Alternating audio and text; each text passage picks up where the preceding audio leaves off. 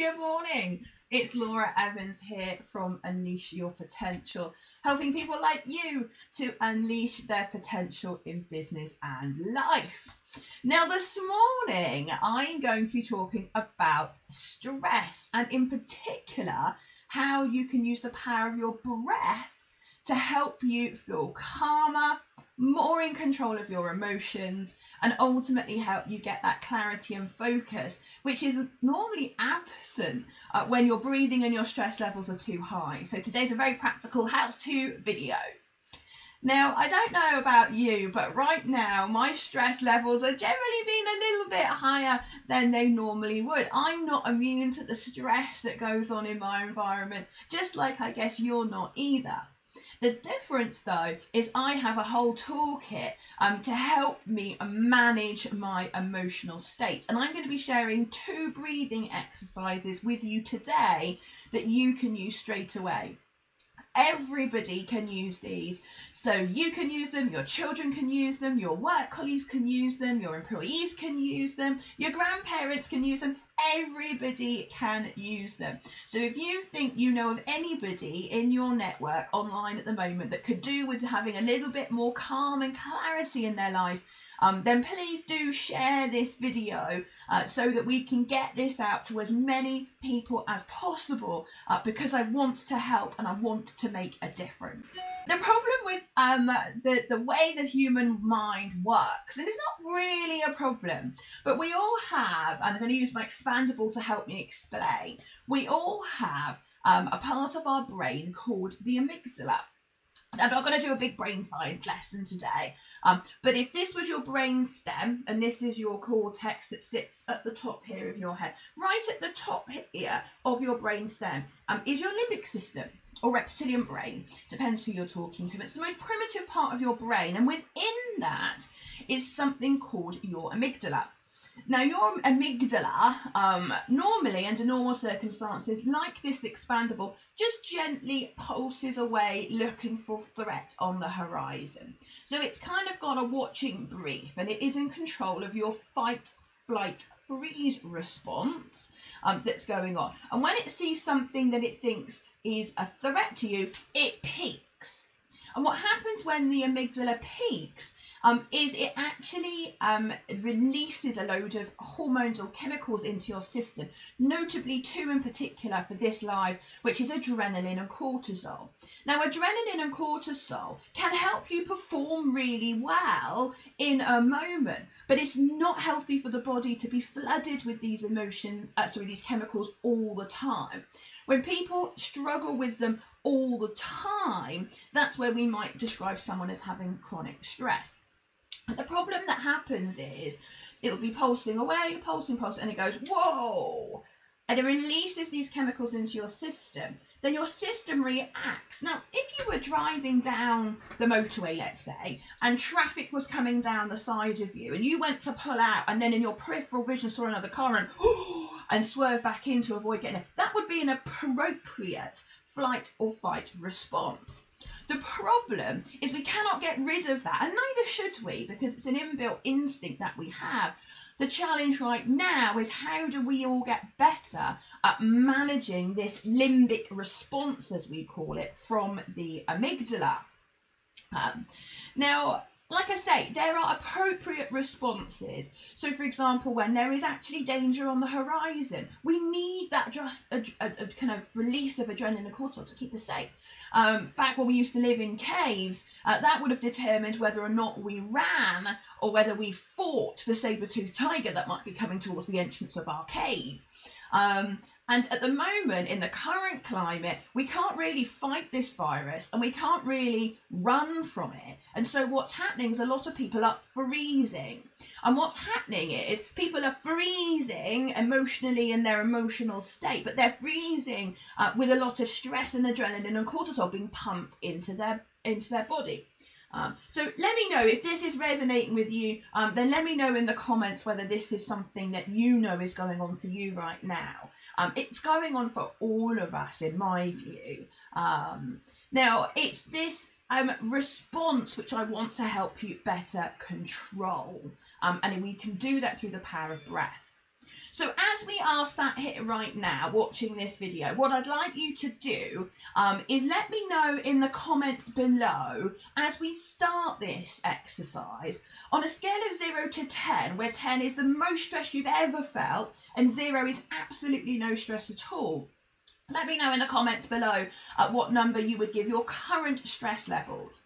Because we're now going to move on to do 2 breathing exercises, and I'm really interested to see if that score reduces as a result of these 2 exercises which we are going to do. So just let me know in the comments, what score would you give yourself right now on your stress levels? 10 being the worst ever and 0 being nothing. I'm cool Cookie Laura, it's all under control. And then let me know, because there'll be a range of people watching this video that are somewhere on those scales. I remember, if you watched my video the other day, you'll know about the change curve and the fact we're all on this change curve journey, and some people right now might be a bit tense and apprehensive, other people might be like, no, I'm cool, you know, I'm good, and all of those responses are fine. But these techniques are going to help you when you're kind of in the grip and you can feel your blood pressure going up.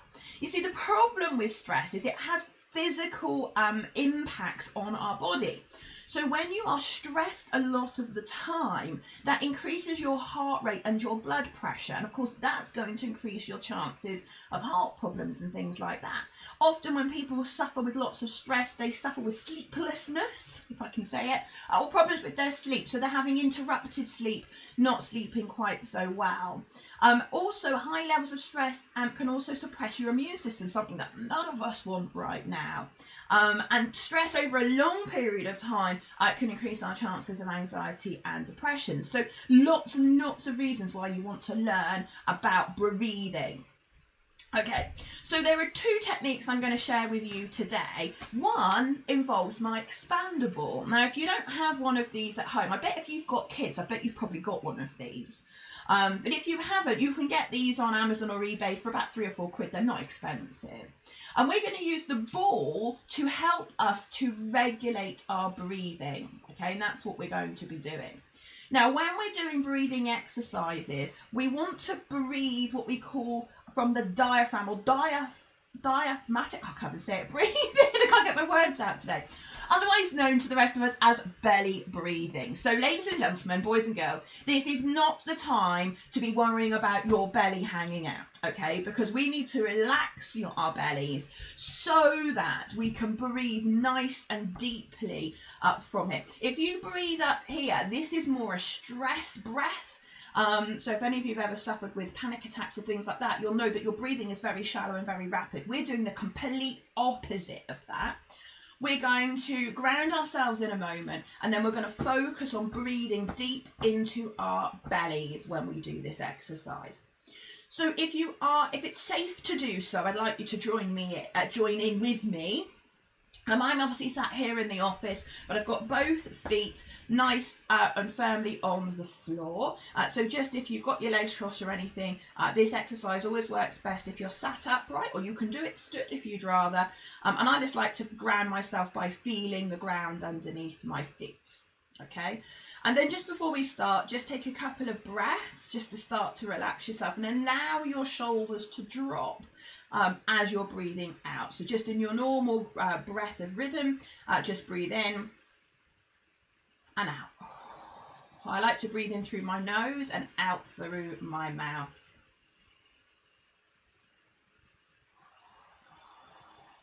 Now that second breath, I don't know if you noticed, but that was more a chest breath for me because my chest rose rather than my belly. So this comes with practice, okay? So you have to stay aware of where your breath is going, whereas when I breathe down into my belly, my chest doesn't move quite so much. So we're focusing on this breath in the belly. And what we're going to use is we're going to use this ball to help us to regulate our breath. So we're going to breathe in as I expand the ball, hold for a few seconds, and then breathe out as I reduce the size of the ball. Okay, so are you ready to take part? Okay, obviously only do this if it's safe to do so. Okay, so here we go. So we're going to breathe in through the nose.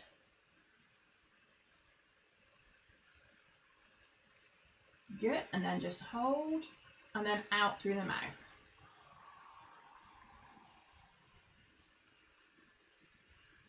Good. And breathing in through the nose.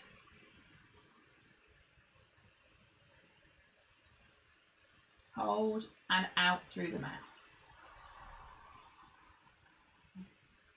And having this ball is a really good visual to follow when you're trying to regulate your breathing. Because if you're stressed and your breathing's all over the place, having something that you can actually focus on when you're doing your breath is really useful. So let's do this a few more times while we're sat here. So remember, breathing in nice and deep. Focus on breathing into your belly and in through your nose and out through your mouth.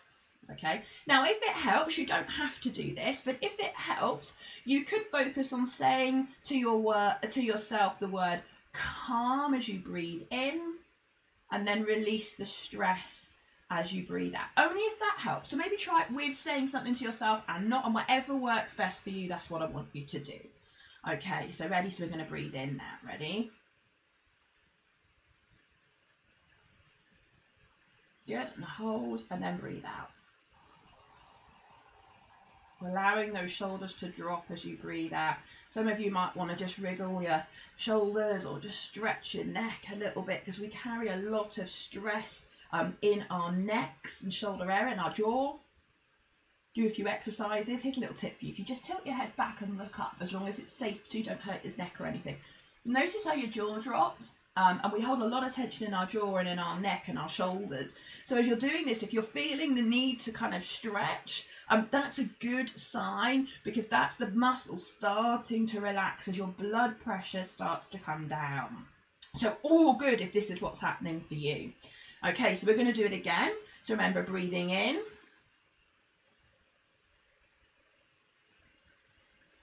Hold and breathe out.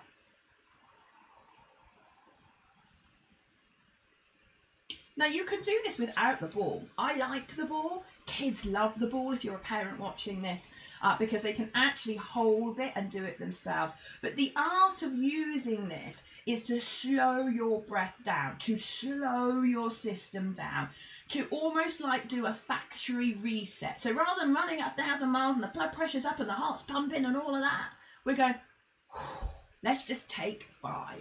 And it doesn't take long for you to start to calm your body through the power of your breath. Really, really powerful. So if you've got an expandable, then get one out. If not, I don't know if Amazon are currently delivering them, but certainly get hold of yourself, because using the expandable to regulate your breath is really useful. Cool, so I hope you're already starting to feel a bit calmer. Let me know in the comments if you are. I know I certainly am. Controlling my breath is so powerful for calming myself down. And when I'm calmer, then I get that clarity and that focus. I don't know if you've ever realised, but when you are running at very high levels of stress, in short, they can help you with your attention span in a short period of time. And some people will realise that that sometimes spurs them on. The truth, though, is I always have much better focus and clarity when I am calmer and I'm working more calmly. And it's so easy when you're working at your desk or doing your schoolwork, if you're watching this and you're a kid or a teenager or something. You know, it's so easy for the stress levels just to start to rise, and it's great knowing you can do that. So the second exercise which I'm going to take you through today is known as what's called box breathing. Now I did share this the other day on another video, so if you have already done this with me, then you're going to be a pro at this today. And if you didn't see that video, don't worry, because I'm going to explain it again now. Now, box breathing has been around for a very, very, very long time. And as the title suggests, it means that we focus on the shape of a box as we breathe. And all you have to be able to do this exercise is count to 4. So as long as you can count to 4, you can do this exercise. So everybody can do this exercise. Now what we're going to be doing in a moment, not yet, is we are going to be starting our box. So we're going to start down here. And then what we're going to do is, as we bring our fingers up, we're going to breathe in for a count of 4 and stop. Then we're going to hold it for a count of 4. And then we're going to breathe out slowly through our mouth for a count of 4. and then we're going to hold for a count of 4. And then we go again, breathe in for a count of 4, hold for a count of 4, breathe out for a count of 4, and hold for a count of 4. Now, depending on how good you are with your breath, you may be able to do it for a little bit longer. If you're into meditation and yoga and mindfulness, then breathing might be something that you've got really good at doing. So you might be able to extend it for slightly longer. But most people, a count of 4 is a great place to start. Again, we're going to be focused on belly breathing when we do this. You don't have to trace the box with your finger if you don't want to. You can just visualize it in your mind, which means you can do this exercise anywhere and not be embarrassed that anybody's going to be watching you, just as you start to regulate your system and calm yourself down. Okay, so you ready to give it a go? Okay, let's do this. So again, feet nicely on the floor, nice and grounded. Stood up or sat, whichever you prefer is best. Please obviously only do this if it's safe to do so. If you're operating machinery or driving, then you shouldn't be watching my video anyway. But come back and watch it later. Okay, so we're going to start down here. So are you ready? So we're going to be breathing in for a count of 4. Okay, ready? Good, and now hold. Breathe out through the mouth. And hold. And breathing in for 4. Good, hold. Breathing out. And hold. And you can keep doing that as I'm talking if you want to. Like I say, you don't have to trace your finger in the air. If you want to, you can do that, if that helps you. You can just count in your head if that helps you. That's what I do. I count in my head and I just go 1, 2, 3, 4. Hold. 1, 2, 3, 4. Breathing out. 1, 2, 3, 4. Hold. 1, 2, 3, 4. And I say this in my head, I don't say it out loud, I'm doing that for your benefit. But these 2 breathing exercises, regulating your breathing with something like an expandable, or regulating your breathing by using the box breathing technique, both of these techniques have been used in schools and workplaces. I mean, you name it, it has been used. There's been a lot of research done into the benefits of being able to use your breath in order to help control how you feel. No one even needs to know you're doing it. You can do it any time of the day you like. You could be doing that breathing as you're trying to relax as you're going to bed. You could have just had an exchange with your partner or kids at home and think, oh, I need a break. And then you go up to the toilet, the bathroom, and you sit on the toilet and you do your counting and you calm yourself down. And if you keep doing that, then you will feel calmer. I'm curious to know, now we've spent some time doing both those breathing exercises, I wonder on a scale of 0 to 10, where 10 is really stressed and 0 is not at all, I wonder what you would give yourself now. Do me a favour and just drop in the comments below how you're feeling now. Are you feeling calmer? Because I know I am. I can feel my blood pressure has dropped just by sitting here doing this with you. I know that if you can focus more on your breath, it will help you stay calmer. It will help you have more clarity and focus. And it will help you to combat that stress response that you might be feeling right now. I really hope that you've enjoyed today's how-to video in terms of using your breath to feel calmer. If you're interested in finding out more about how I can help you better reduce your stress, pressure and anxiety, then I want you to know that we've currently got a sale on. We have an online course, a 90-minute course, packed with loads of tips and techniques to help you reduce your stress and pressure. These 2 breathing exercises I've done today are not on there, so these are additional ones. There are other breathing exercises on there, as well as other tasks and practical things you can do. The course is normally $29.99, but until the 30th of April, it's just $9.99, so the price of a pizza. So if you're thinking about pizza tonight for tea, I'd suggest maybe get this course instead, because you have instant access and unlimited access to be able to come back and watch those videos time and time again. I'll pop the link below in the comments in case you want to check that out.